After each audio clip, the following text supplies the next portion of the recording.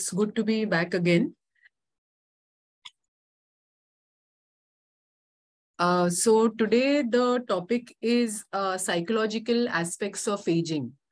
Okay, and generally what happens is, we know about the physical changes which take place in aging. Okay, so we know that, maybe arteries stiffen, we know that, there are wrinkles, we know about diseases. So we know about all these things, but in terms of, what kind of psychological, what kind of mental changes take place in aging, तो वो generally हम लोगों को थोड़ा बहुत हम लोग we don't know what it is, what are the normal changes which take place, what are the abnormal changes which take place, and that is something that we need to focus on, and if we know about it, then we can be better prepared. Okay, and then we also won't have fear about a lot of things. Okay, so we are going to cover the following aspects. It can be seen, no? Yes. Yeah. So, we'll delve into these specific aspects, which are related to, psychology and, the psychological changes which take place in aging. So the first one is cognition. The second one is memory. What kind of changes take place with regard to memory? The third one is attention. Okay, so generally there is a notion that, we can't basically, pay attention, or we can't pay attention for a longer period of time. So, so what do psychologists say? What do geropsychologists say? And as you might be knowing that geropsychology is a branch within gerontology, which looks into what kind of psychological problems older adults have, and the solutions for it, and the treatment that is available for it. So geropsychology is a subject in itself. Okay, so I have tried to, kind of get, findings from, different psychologists, and, and what they have said about different aspects. So the third thing is attention. The fourth is intelligence. Okay, so there is also the belief that, intelligence reduces. We are not able to understand things. We are not able to grasp things. So what happens? The next one is language skills. Okay, so, do they decline? So are we able to, grasp new words, and what happens to language? And the last one is emotional regulation. Okay, so, whether emotions, basically, we are able to control them, or basically they go haywire. So that is something that we will look at. Okay, so this is cognitive aging. Okay, so cognitive aging is basically how people perceive, learn, remember, and think about information. How we reason. Okay, how we mentally perform a task. Okay, how do we mentally think about things? How do we mentally learn things? Okay, so this and what happens? And I'm also going to talk about the practical implications. What happens in aging, and what is normal and what is not normal. The second, this is, there are individual differences in cognitive function. So, with two people, there are going to be, different things, which will happen. With some people, there'll be cognitive decline. With some people, there might not be cognitive decline. With some people, there might be a lot of changes in language. They are not able to kind of, remember a lot of words. So there are a lot of individual differences in cognitive in cognitive function, and that differs from person to person. Okay, but the main thing which we need to remember is that normal age-related cognitive decline, it does not impair a person's ability to perform daily activities. Okay, so not remembering certain words, not being able to, remember your doctor's appointments, that does not have a major impact on your day-to-day activities if you make use of certain strategies to remember things in a better way. Okay, so this is regarding cognitive aging. Okay, so what is cognitive aging? And I will now go to the practical implications. What happens? Okay, so research basically says that processing speed decreases with age. Okay, so processing speed in the sense that the way I grasp information, that could decrease with age. Not necessarily it will decrease with each and every person, but processing speed, the speed with which, the pace at which we grasp information could decline. Okay, could decrease with age. Okay, so a person may struggle with complex tasks which require a lot of information processing. Okay, so reasoning with familiar material is stable, but with unfamiliar material, that declines with age. Okay, so if you are familiar with a particular thing, then maybe you will be able to master it, you will be able to excel, and there will be no problems with grasping that particular knowledge or, grasping that particular information. I'll give you an example. So I used to work in this, CA firm, and it was a small CA firm, and there were around 9 people. And out of that 9 people, this employer had around 7 seniors.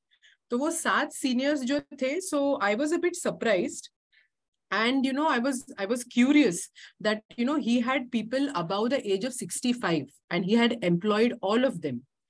So I went and asked him, I said, sir, you have around, 7 people who are seniors above the age of 65, which is not commonly seen. And why are you doing that? So he told me 3 things. He said that the very first thing is that whatever work needs to be done, the information or, the accounts which need to be done, so that is accurate when it comes to seniors. I don't have to look into it again and again. When I had employed young people, I had to go through it, time and again, and that was a problem for me. तो ये जो मतलब familiar material जो है, generally seniors will excel in that, provided they kind of try and find work which is related to what they already know. Okay, the second reason which he told me was that, these seniors come out of interest and they take less holidays. Okay, so, I don't have to coax them into doing certain things, and, they don't take holidays, which is beneficial for me. Ye ho gaya, wo ho gaya, this festival, that festival. So they come out of genuine interest. That was the second thing which he said. And the third thing which he told me was that they keep the atmosphere of the office very light. Okay, so reasoning or performing, with familiar material, that is stable, or a person can gain mastery in it, but with unfamiliar material, that declines with age. And I'm sure you might be able to relate that with your own experience as well. With new information, there is a problem acquiring it. There is a problem processing it. There is a problem understanding it to some extent. But with familiar information, the sky is the limit. Okay, so should we... So in terms of memory, there are different kinds of memory. Okay, and what happens in old age? Okay, so that is something that we need to understand. And according to psychologists, there are 6 different kinds of memory. Okay, so the very first one is working memory. Okay, so working memory is basically the ability to temporarily hold information. Okay, so if I get a particular number and then, I have to save it, or if I have to dial that number, then I need to memorize that those digits and dial that number. Okay, so that is working memory. Okay, so I'm working with whatever information which I have temporarily. So that is not long term, but, whatever information that is there in front of me. Okay, so that is working memory. The second one is semantic long-term memory. Okay, so semantic long-term memory is basically facts, okay, which we have accumulated or which we have, gained over a period of time. So what is the capital of, India? So New Delhi. What is the capital of US? So, all these things we have, this is factual information. Okay, so whatever we have gained over a period of time. So these are basically facts. Okay, so that comes under that comes under semantic long-term memory. And this is something that has happened over a long period of time. That's why it's called semantic long-term memory. Okay, so information, words which we have accumulated, gathered over the years. तीसरा जो है, that is called the episodic memory. Okay, so that is in relation to certain events which take place, episodes, important episodes which take place, and whether we are able to remember the details regarding that particular episode. So because it is related to episode, it is episodic memory. So that is episodic memory, the third one. The fourth one is prospective memory. Okay, so what am I going to do in the future? Am I able to remember that? I have to go to the bank next week. I have to do this. I have to go to this organization. I have to attend this TAARE social meeting. Okay, so prospective memory. What am I going to do in the future? Prospective, as we know, in the future. The fifth one is procedural memory. Okay, so procedural memory as in where there is a procedure which is involved. Okay, so if I have to make tea, there is a procedure which is involved. If I have to learn how to ride a bike, there is a procedure which is involved. Okay, so what happens in old age? What generally happens? So the practical implications are, in old age are that working memory, episodic memory related to episodes, the ability to temporarily hold information, and prospective memory, which is what I am going to do in the future, may decline. Okay, so semantic memory, something which is related to facts, may improve or remain stable. Why? Because we have accumulated it over a period of time, and because we have gone through it again and again. There is a lot of repetition which is involved. And that is why it can improve or it can remain stable. The important thing is that this procedural memory which is there, that remains strong. Okay, ability to perform well-learned procedures, that remains stable. So with great difficulty, you will forget. Maybe if you have been cooking for a long period of time, with great difficulty, it will be possible for you to forget that. Why? Because you have done it thousands of times. Okay, so this procedural memory, where there is a particular procedure which is involved. If I, maybe with accounts, if there is a procedure which is there in a procedure with regard to studying that particular thing, then that procedure is something that I will not forget. Some things, like maybe riding a bike, or maybe how do you use, maybe if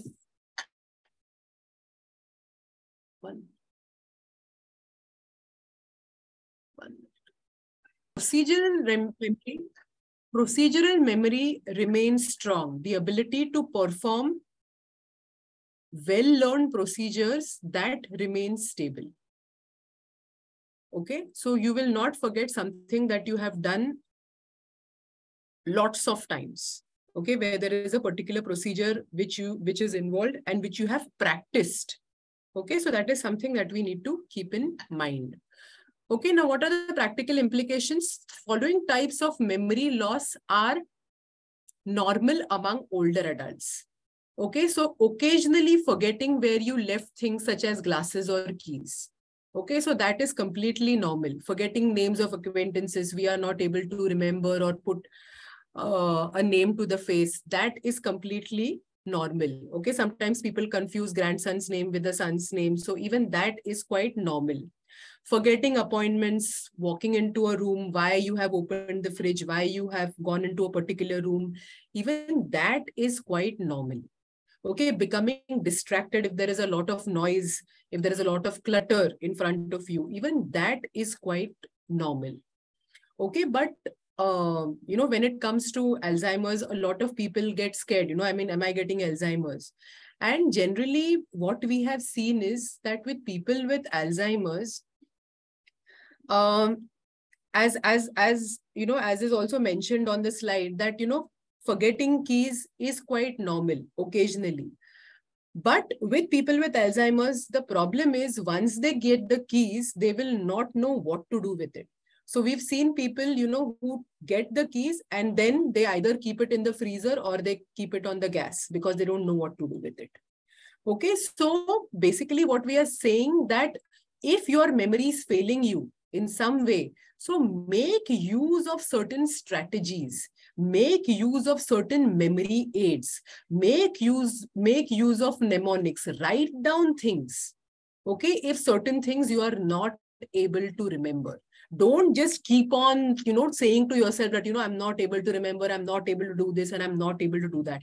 Constantly, we have been saying, and, in my earlier sessions also I've said, in old age, the problem is we generally focus on what I cannot do.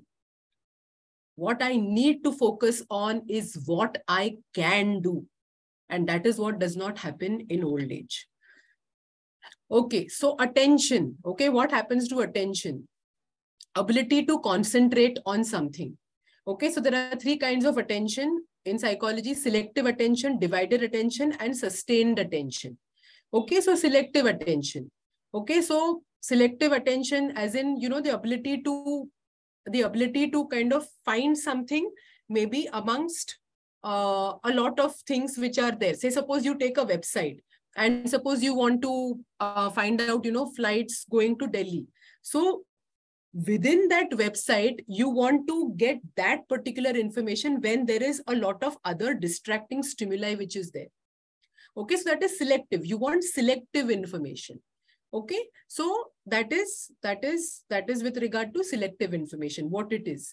The second is divided attention, the ability to concentrate or give attention to multiple things at the same time. That is what is called divided attention.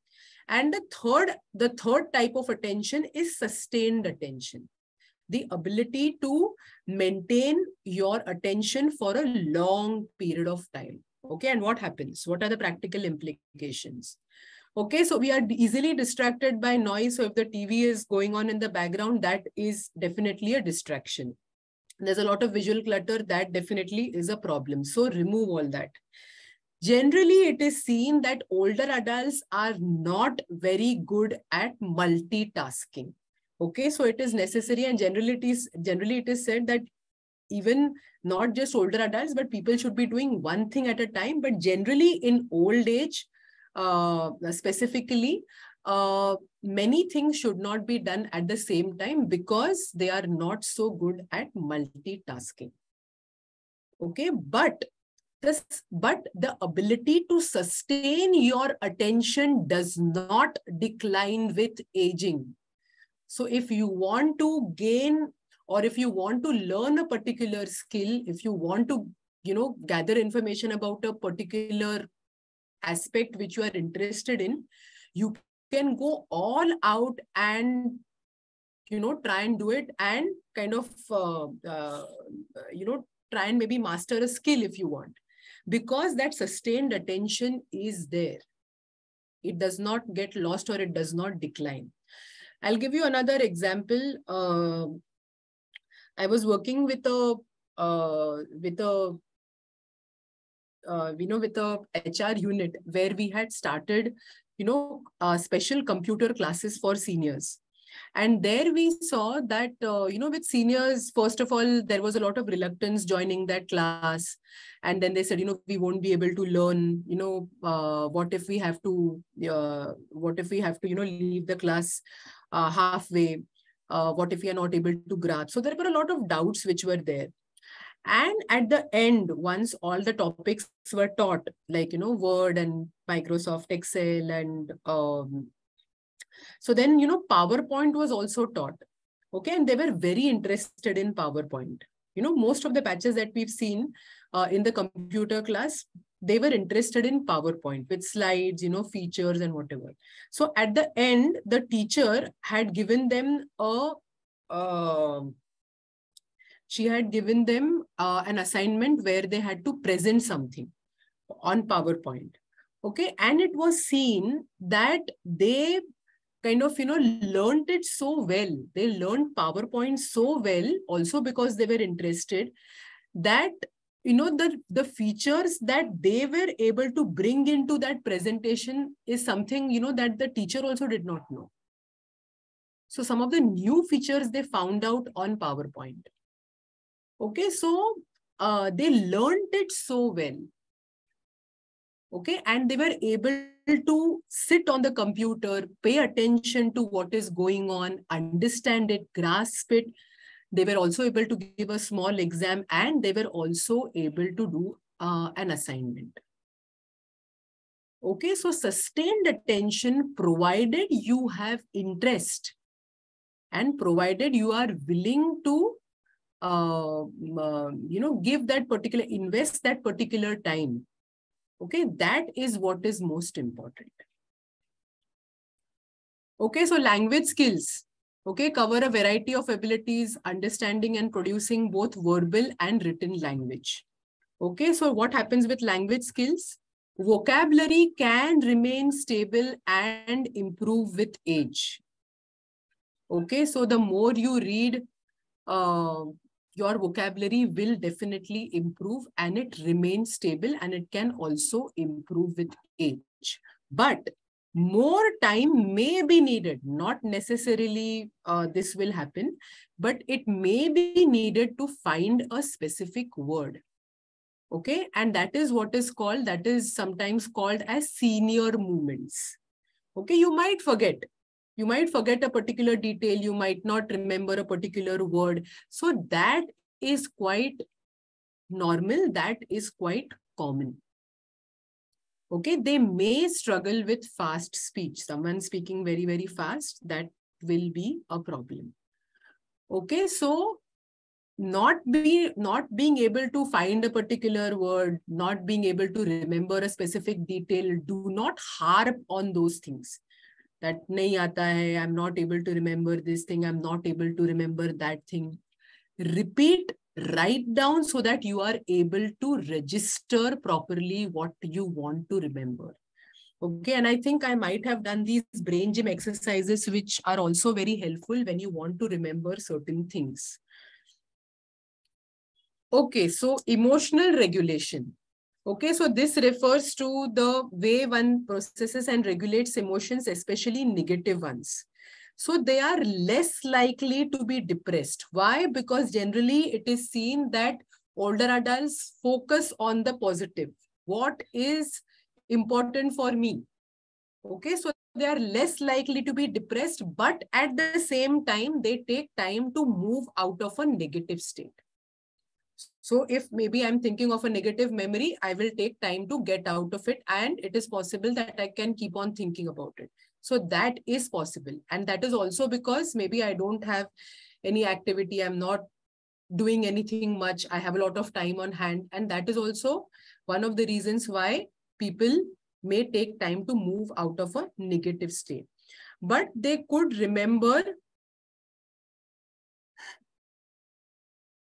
they can be much more positive. Okay, and this is something which is very interesting, and I'll come to happiness U curve. There's a lot of research which has been done, which says that life satisfaction drops during midlife, and it begins its recovery around the age of 50. So between 40 and 50, the life satisfaction drops because there are a lot of responsibilities, and they're also called, the between 40 and 50 is also called the sandwich generation. Why? Because they have to look after the parents, they have to look after the children. Okay, so life satisfaction basically drops between 40 and 50. And this is what newer and newer research is telling us. And after 50, they are saying that life satisfaction generally improves. Why? Because the focus turns away from social competition and towards more and more social connection. Okay, so the older adults will have fewer social connections. They might have fewer social connections, but they will be quality social connections. They are more satisfying social contacts. And that is why life satisfaction improves. Okay, so as the end of life nears, priorities shift towards savoring life. I am better able to know what I am good at. I am better able to understand myself. There is more self-awareness. Okay. And there is also awareness that this present moment counts. So I must try and do whatever is possible in this present movement. Okay. So now the newer research is saying that this life satisfaction is the lowest between 40 and 50 and not in old age. And here we see that old age has been associated with depression, old age has been associated with deterioration, with death, and all negative things. And that is why we see that there are a lot of negative beliefs around old age. And the veneration of youth as the happiest time of our lives, that is overblown. And that is being challenged now because they are saying that youth is not the happiest time in our lives. Okay, I mean, we do an elder companionship course with some college students. So this is a college called MMP Shah at Matunga, and around 50 students are there in that class. And, just out of curiosity, I asked them, I said, do you think as youth, do you think that youth is the happiest time? And not even one person said yes. Okay, so there is this, this notion that, youth is the happiest time. Everyone wants to be young. But what is research saying? That because in old age, you can have more satisfying social connections. In old age, if you can learn new things, you can do a lot of things maybe which you have not done before, but provided you actually plan your old age in your middle age. Okay. And also when I am basically working on what kind of options which are there and basically trying to do different things in old age. Okay. So research is saying that youth is not the happiest time of our lives.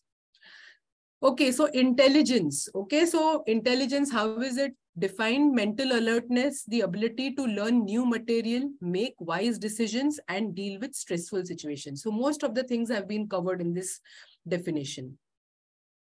Okay, so what is crystallized intelligence? Two kinds of intelligence, according to psychologists. Crystallized intelligence, which is knowledge, skills, and abilities which have been gained over a period of time. Okay, so these have been stored over a period of time. The second one is fluid intelligence, which refers to abilities related to processing or taking in new information which is maybe based on logic and reasoning, which I have not known before. Okay, so problems maybe which I have to, maybe learning the computer is something that may be new, and that might come under fluid intelligence. Okay, so but we see that because if you are interested and because sustained attention does not decline, even you could master something that you have also acquired newly, or information that you have acquired newly. Okay, so intelligence does not become less with age. Okay, on the contrary, it improves with age, and decision-making skills also improves with age. To also give you another example, we see that somewhere I had read that, in the US, air traffic controllers, okay, generally the age criteria for hiring these air traffic controllers who have to be on the who have to kind of see, which flights land and which flights take off. So, generally people above the age of 60 are preferred. Why? Because they have to make quick decisions. Okay, so decision-making skills also improve with age. So the point is, there are certain advantages also to old age, which is something that we do not take into account, which we do not focus on at all.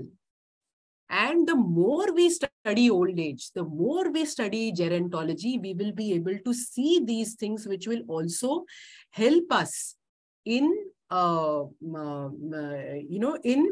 having a meaningful and a positive old age. And that is why we need to know these things. Okay, so activities which are associated with high cognitive function. Okay, so intellectually engaging activities, puzzles, discussion groups, what you have with TAARE Social. Okay, so careers that involve high complexity, all this will help you to build your cognitive function. Okay, physical activities, even physical activities contribute towards cognitive function. Exercise, gardening, dancing, social engagement, reading new things, talking to people, travel, cultural events, all these are associated with high cognitive function. Okay, this will help in, keeping your mind stimulated. Okay, and that is also very, very as important as keeping your, body also physically active. So along with physical activity, mental activity is also very, very important. So quickly, I'll just tell you that cognitive reserve. Okay, so cognitive reserve is basically, as I've said out here, some people develop better resilience to the effects of aging as they have developed a better capacity because they have done activities which are associated with high cognitive function. They will be able to build this reserve. Okay, and suppose there is maybe a brain injury. Okay, so this cognitive function can help us to deal with to see that, cognitive decline does not take place. Okay, so higher levels of education, engaging occupation, participating in stimulating activities, learning, social interactions contributes to this reserve. Okay, so the more physical activity we do, that will definitely contribute to our physical health. So in a similar way, if you indulge in cognitive stimulating activities, it will also contribute to the mental or the cognitive reserve in your brain. Okay, and what will it do? If there is a brain injury, it will help at that time. And secondly, if cognitive decline takes place, it will help in postponing that cognitive decline. Okay, so cognitive reserve is something also very, very important, and this is a subject in itself, but I just thought that I will introduce this. Okay, so just quickly, ability to learn, that is what is called neuroplasticity. Okay, neuroplasticity means now research is saying that new neurons, you are able to build new neurons. New neurons can be created in your brain, which was not the case earlier. There was no research around this topic. So if you indulge in cognitive stimulating activities, and if you try and learn something new, then new neurons can be created in your brain, and that will help you to be more mentally active. Second is ability to adapt. Definitely seniors are able to adapt, provided there is that willingness to do it. The third is self-fulfilling prophecy. If I constantly keep on saying that I forget, and I'm losing my memory, then this prophecy takes place. As in, if I keep on telling myself that I keep forgetting, then I am also taking myself in that direction. It will happen. If I constantly say that I'm losing my memory, it will happen. Okay, so I'll just give you a quick example. Saleh, do we have 2-3 minutes? You do. Okay, so can I just go on for 5 minutes? Yes, you can. Okay. So there is a self-fulfilling prophecy which says, there was an experiment which took place where there was young people were given some mathematical calculations and older adults were given some mathematical calculations. Okay, so they were given it on a particular day, and after 2 days, they were asked to do those same mathematical calculations.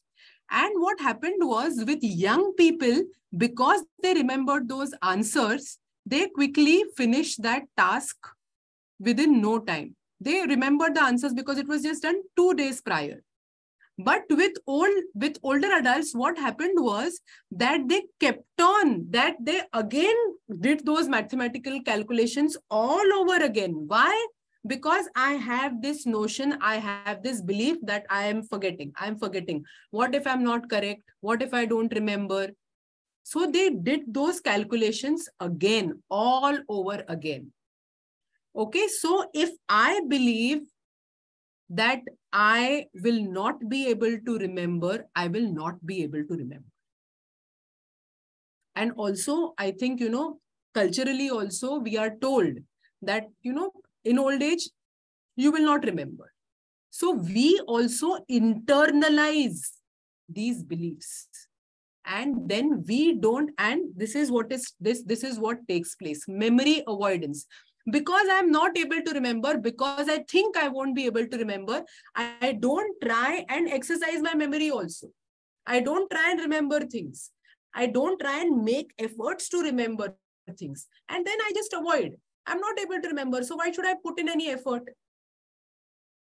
Okay, so this ability to learn is there in old age.